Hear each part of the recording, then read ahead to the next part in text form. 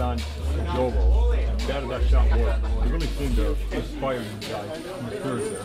Well, we were playing with a lot of emotion, and obviously some of the guys were I guess when you see it on the video, that's pretty bad. Yeah.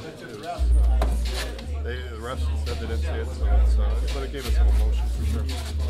When they review it, what do you think the penalty should be, Shane? I am not making any comment on anything regards to headshots. I mean, I might be the wrong person to talk to because I'm not sure what.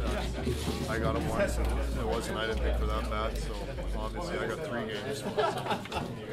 But they have their agenda, they have their criteria, what they want. Obviously a team you don't see a lot, but it definitely ups the intensity and the bad blood kind of after an incident like that.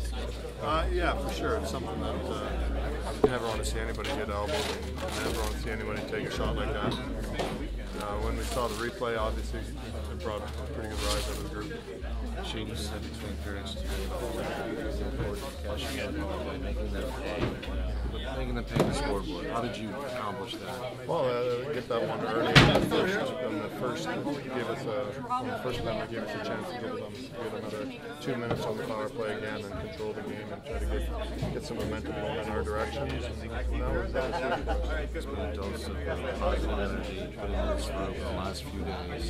How has that changed things just in this room and then moving forward, realizing where you were, your coaches said all along, still an opportunity, you're not putting yourself out on the very second stage. Yeah, I mean, we look now where we're at and we give ourselves a position to go into the All-Star break with a decent spot. We got to keep playing. We got 7 more games to the All-Star break. We put up some numbers that we want to try to get to, and we're trying to get there.